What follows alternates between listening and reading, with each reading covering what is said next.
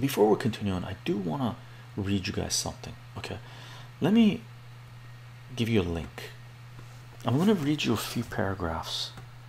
Okay, a few of the last paragraphs of an article that I wrote in 2014, and I titled this article, what did I title this article?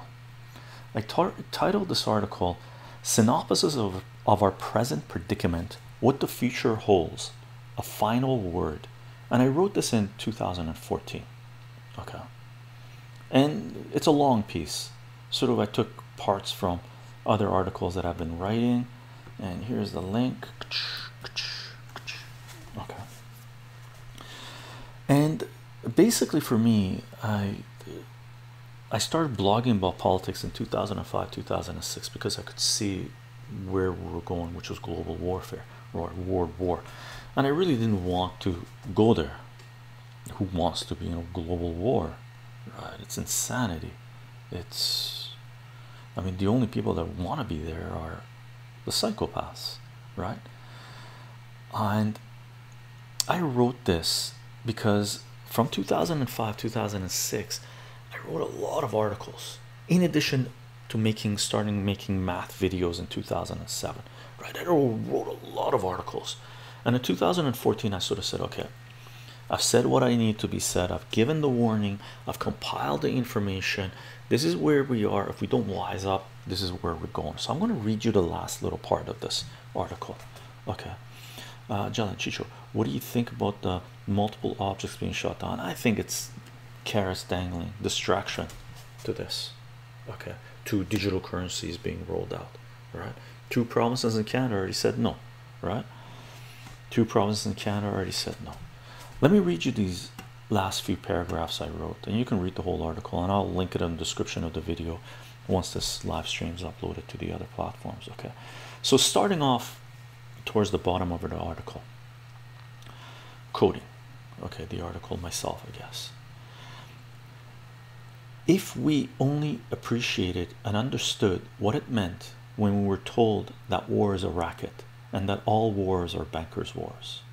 Quote, war is a racket. It always has been.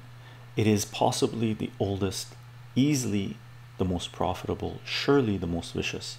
It is the only one international in scope.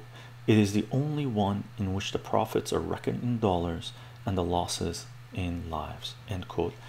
And this is General Smedley. Butler, war is a racket. Okay, and we did a full reading of this book, and I put a little bit of the mathematics on there what General Smedley Butler was saying, and I link up the video in the bottom of this paragraph. And the additional paragraph in this is this: additional information and quotes about and from General Smedley Butler available at General Smedley Butler, quotes of war, patriotism, and more. Okay, and then I link up the video. The article continues. Back to quoting myself. Collectively, quote, collectively we have been lulled into obedience, become selfish and self-centered, delusional, sadistic beings, fearing our own shadows and totally out of touch with reality. Our collective ignorance is what our governments have banked on, that the severity of our stupidity will hold steadfast as they commit genocides and collapse economies. Unfortunately, so far they have been brilliant tacticians, since psychopaths still govern our daily lives and corporations continue to convince us to consume what we do not need. Or so is the doctrine of compliance that they are trying to instill upon us.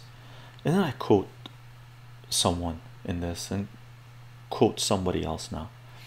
Okay, to make visible the invisible war, Tikhon argues that, like the young girl archetype, we are commodities, products and agents of capital, caught in an invisible war in which we are our own oppressors. End quote. Okay, I continue the article, quoting myself now. When I think of all this and more, the only fathomable excuse that comes to mind as to why we have forfeited so much. The only words that bring me comfort regarding our collective insanity comes from George Carlin, pointing out that the cause of our ills is because half of humanity is dumber than the average person. And then quoting Carlin, think of how stupid the average person is and realize half of them are stupider than that. That's a George Carlin quote. I continue. Why George Carlin's words bring me comfort is because they imply that the problem has a solution, education. Hence my work on mathematics. The alternative, that we are aware of our history and are indifferent to it, is unthinkable. Since I have no desire to document the play-by-play symphony of carnage that is being unleashed and is to come, and since I have said what needed to be said, or as Arundhati Roy would say, quoting Arundhati Roy, I feel that I don't have anything direct to say without repeating myself. End quote. We'll consider this post to be the introduction to politics on Chycho, and it will be the last strictly geopolitical discussion we have on this site for quite some time, at least until Russia, China, Iran, or another formidable enemy of our choosing or making is duped into directly confronting NATO, or until the next major false flag operation sends the world into a frenzy. If you have any questions or concerns, please feel free to send me a message or post a comment.